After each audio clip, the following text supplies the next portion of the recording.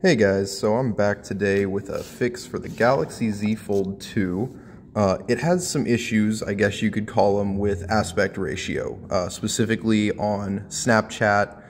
Instagram has some as well, and previously I hadn't found any fixes for it, and I found one. What you're going to want to do is you're going to want to go to the Galaxy store, and you're going to search for an app called Good Lock. It's this one right here in the pink. And you're going to install it. Once you install it, you're going to install the app called Multi-Star. Once you do that, you can go into iHeart Galaxy Foldable, and you can click Set Aspect Ratio for each app.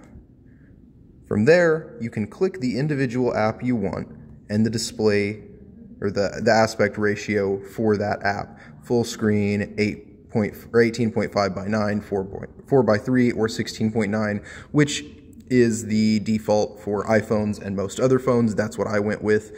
And what it's going to do is it is effectively going to eliminate those black bars around the edges, or on Instagram, it's going to, I set my Instagram to full screen, so the Instagram actually takes up the full screen now.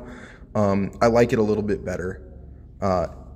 Good Lock is a great app. I like it a lot for all kinds of stuff. So you have all kinds of different things you can get. You know, you can mess with your UI, you can mess with your navigation, your notifications, your clock face. You can go over here. This is a cool one as well. It's called Nice Catch. And what it does is it shows you which apps are causing vibrations on your phone. So those annoying little vibrations that don't seem to mean anything or come from nowhere, it catches those, tells you what they are, so that you can you know, either turn off the vibration for those apps that you don't want on there, or what have you. But back to the point, Multi-Star, change those aspect ratios because it is super annoying.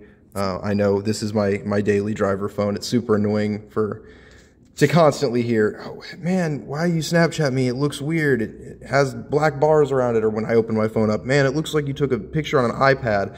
The other thing I noticed with it is it also fixes your camera resolution. It seems to be a better quality because you're not spreading the pixels out on so large of a screen, and it's not changing the display, and it fits their screen better. So the pictures actually look better on Snapchat from what I've seen as well. So just a quick tip, just figured I'd let you guys know.